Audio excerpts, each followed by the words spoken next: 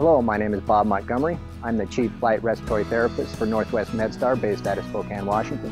Here at Northwest MedStar, we utilize several different types of vehicles to transport patients. Our most visible aircraft is obviously our helicopter, the EC-135.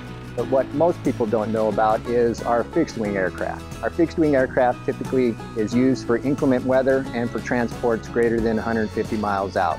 We have a total of 3 Pilatuses. It's one of the best aircraft for the EMS industry to utilize in inclement weather. And it's a very low cost, high efficiency aircraft, and it carries a large amount of fuel to go long distances without refueling.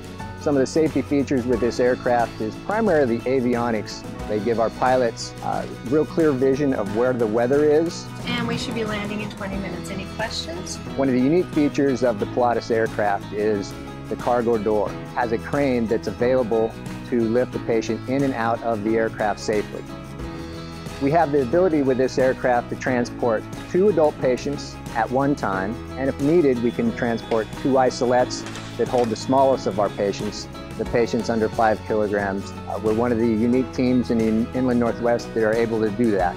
We have strategically positioned the patients to a point where we can access the patient without getting out of our seats, so we remain seat belted in for safety purposes while being able to provide the best patient care possible.